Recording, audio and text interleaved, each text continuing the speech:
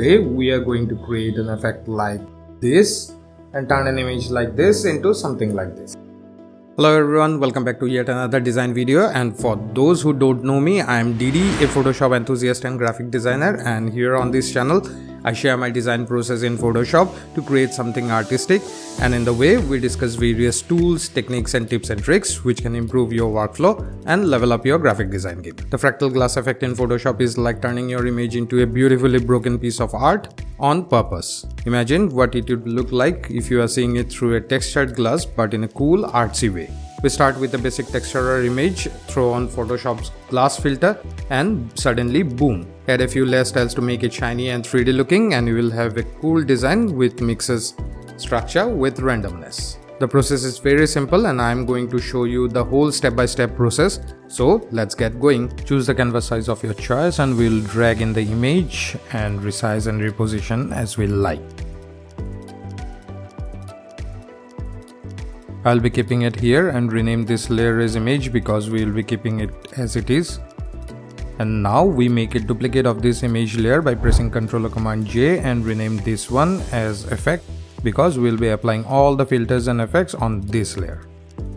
Just make sure that your image layers are smart objects so that they are fully editable and we can make any changes to them at any point of time.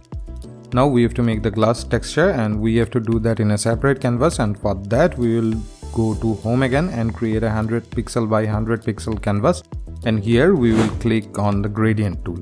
We have to make a basic black and white gradient, leave the rest as it is, and now we click and drag like this to make the gradient. You can do that in opposite direction to make it the other way, and if you want the gradient horizontal you have to drag it top down like this or the opposite. If you want the textures vertical, do it sideways, or if you want them horizontal, do it top down. I will keep it like this and go to edit menu here and click on define pattern. You can change the name if you want or leave it as it is and then press OK to save it. I'm not doing that because mine is already there. Now you can close this canvas because we no longer need it. You don't have to save the canvas. And then again we go to home and create another canvas that will be definitely bigger, and I am keeping it the same size of my original canvas. In here we again go to edit menu and this time click on fill, and in the content here we have to select the pattern, and in the custom pattern here you will be able to find the pattern we just saved earlier. We'll select that and leave everything else as it is and click OK, and our texture is ready. Now we have to save this canvas, and for that we will press Ctrl or Command S, give it a name like vertical lines and press save.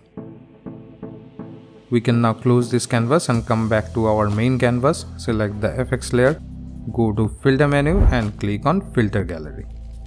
A new window will open. Let's zoom out a little. In here the filter we are looking for is located under the distort tab and it's the glass. On the right hand side we get bunch of different options to play with and we're gonna adjust them to shape our effect. In the texture drop down you will get some options by default, but because we want to use our own custom texture we have to click here and click load and then go to the destination folder where we have saved our texture file and select that and click load, and now it will show up. We can now adjust these sliders and create the effect we want. They're pretty self-explanatory and you can experiment your way. And when you are done, just click OK, and here we have our fractal glass effect. It's that simple. Just as clicking the like button down there. What? You don't believe me? Go ahead and try it out. But do that only if you found this video helpful, and it will help the channel to grow and keep me going. And if you are interested in learning more such effects, then subscribe the channel, and clicking the bell icon right next to the subscribe button will ensure you are being notified of all my future videos.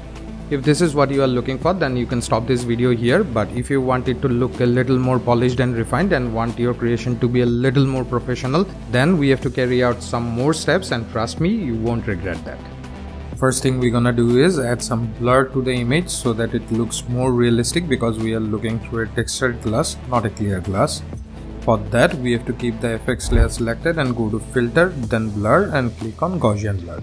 Adjust the radius to a lower number, just a little bit of blur is required here.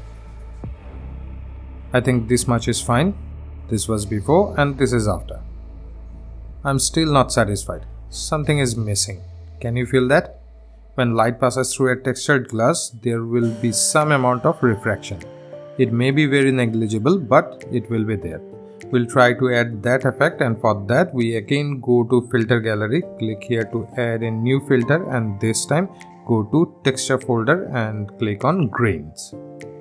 And now, depending on the look and feel you want, you can choose the grain type and adjust the sliders. I will keep it like that and hit OK. And lastly, we'll add a hue and saturation adjustment layer and increase the lightness a little bit. I want the adjustment layer to affect only the effect layer, so we will have to clip it, and for that we will hold the Alt or Option key and bring the cursor in between the layers, and when the cursor changes like this, just clip. I'll do some more refinements. And we are done. The effect is complete, but as we are making a poster out of it, we will be adding some text and mingle it with our effect to create something unique. We'll select the topmost layer and activate the text tool and click anywhere on the canvas and type in our text. I'll be typing just the letter S. Make it bigger, and I'll be selecting a font called Bentoga. It's free, and I'll be leaving the links of all the resources in the description. Activate the transform tool by clicking on any of the anchor, hold the Alt or Option key and drag it by the anchor to resize it. I'll make a duplicate of this text by holding the Alt or Option key and bringing the cursor above the text, and when the cursor changes like this, just click and drag and place it where you like. Then double click on it and edit it. In this way, I will be forming the word and place all the letters randomly over our image.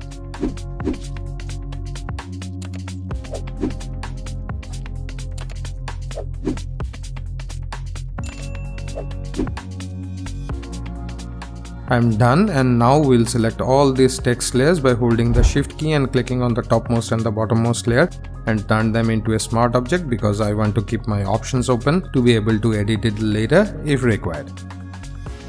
Let's rename this as text, and now we have to make a selection of this text layer.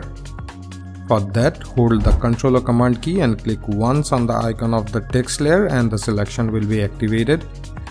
Keeping the selection active, we will go to the effect layer and add a layer mask to it. Where are the effects gone? Don't worry, it's there. We just have to turn off the visibility of the text layer, and there it is. If you want it that way, you can keep it like that, but I want just the opposite. That is, the effect should appear all over except the letters. So I will select the layer mask and press Ctrl or Command I to invert the mask, and there we have it. But it's not prominent and barely noticeable. To make it pop, we have to apply some effects, and for that we will double click here on the blank space of the effects layer to open the layer style dialog box, and the first effect we're gonna apply is Bevel Emboss. I've already made the adjustments, and I would recommend you to do your part of the experiment with all the options available here.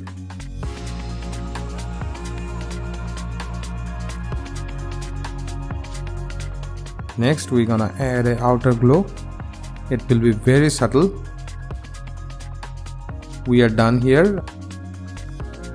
I'll add one more thing, and it will be a drop shadow, but it will be very subtle because it's a glass.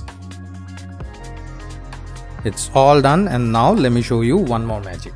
If you go to the FX layer and click once on this chain like icon, it will unlink the mask, and now if you select the layer mask, and you can move this text wherever you want.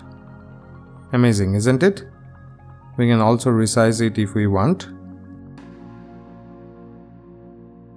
And now I will be adding two more pieces of text.